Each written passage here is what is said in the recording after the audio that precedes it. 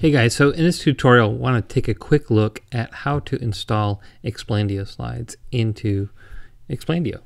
So the first thing, I'm here on the free pack and you can click on the download Explaindio slides here and you can just grab those. And then also if you're in the pro level, you want to go ahead and click here.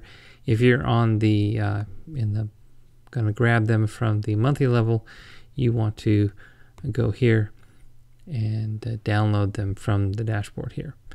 So after you've done that, you just need to unzip them and then go into Explaindio and click on the import button. Now you want to select this bottom option, import slide pack from other Flash animation software, and click browse. And then go to wherever you've downloaded them. I've put them here in my desktop. And so let's do the free pack, for example. You just want to select the folder. You don't need to select the individuals, you just want that folder. You don't want it the zip file, you just want the folder.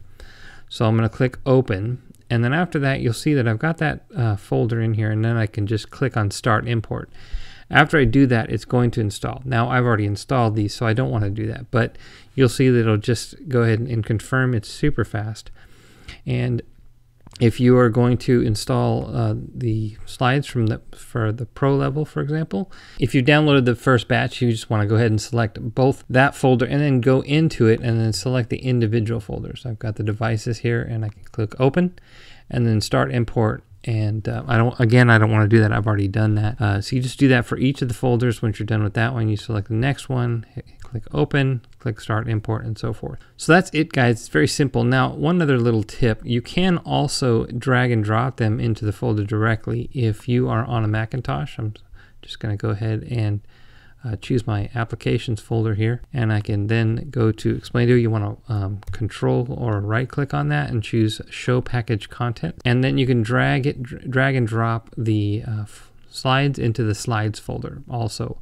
It's also how you can delete them if you find that for instance, I found stuff in some of the pro themes or some of the other themes that aren't very valuable, and so I decided to delete them. But if you don't want something, if you find that you're just scrolling past it all the time, you can just zap it. So it's very useful. Also, if you are going to update stuff, for example, our free pack is going to be updated regularly, so you might want to just come in here and delete the free pack and then reinstall it with the new slides. You can do that as well. Thanks, guys.